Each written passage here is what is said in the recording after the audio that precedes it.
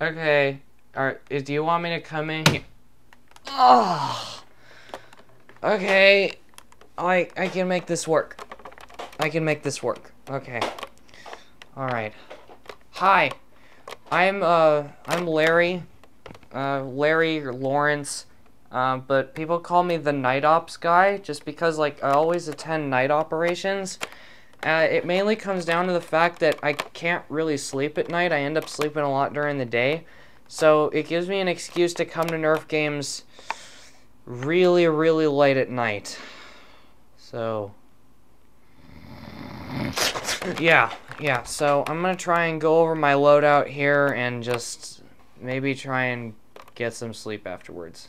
So, because my night ops start at usually like 2, maybe even 3 in the morning, I don't really have very many people who are helping me out here, so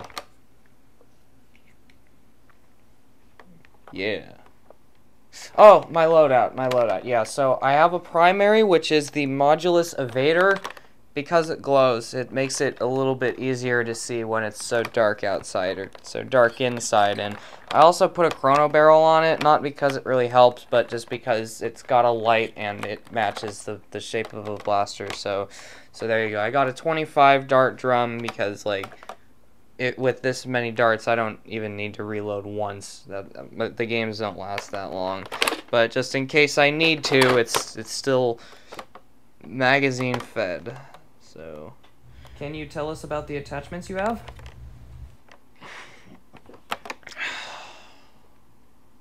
What? Oh, right. And I also have the Delta Trooper stock on it because it's sturdy. It doesn't collapse. It doesn't collapse at all. Wait, this isn't even a collapsible stock.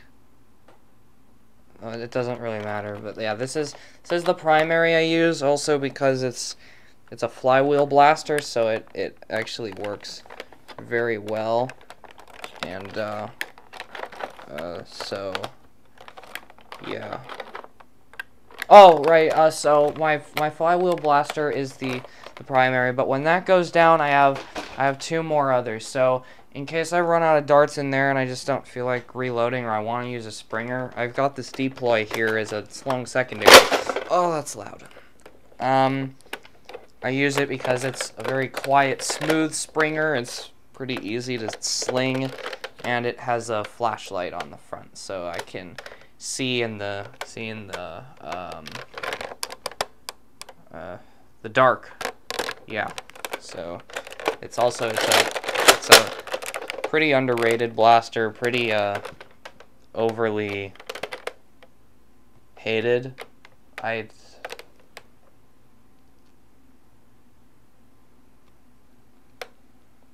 Okay, but in case I run out of darts on this one as well, I do have one more that I can go to just in case.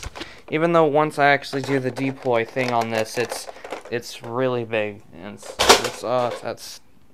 that hurt my ears. It's really cumbersome, but like I do have a pistol. I just shove it in my pocket, and this is the Fire Strike because again, it's got a flashlight. So that's all I need. Where's their dart? Where's their dart? Oh, here's a dart. Here's a dart. It's right over here. Let's see if I can get a dart. Take this dart. You do this. You do that, and then it shoots the dart. Yeah, that is basically all there is to my loadout. And I also have I have these goggles, because it's like, when it gets really dark out, then it gets really hard to see, but also when it gets super bright out, these also work as sunglasses, and it's really bright in here. Okay. Can I go to bed yet? Weren't you gonna stay up all night? It's only 10. What do you mean it's only 10 at night?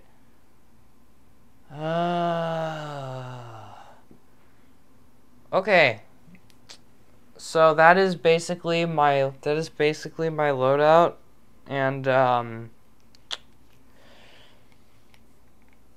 yeah, nobody really shows up to my games. Like, most of the games that I actually host just consist of me standing in the what? what's the name? What's it called? The field. Just standing there and talking to the plants, because like when you're out there and there's nothing to shoot at, you end up kind of just like making friends with the plants. You just kind of want to talk to them instead. Or maybe it's just like because it's just like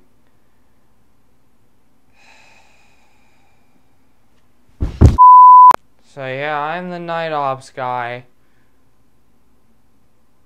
I'm gonna go and make popcorn and watch television for 8 hours. See you tomorrow, guys.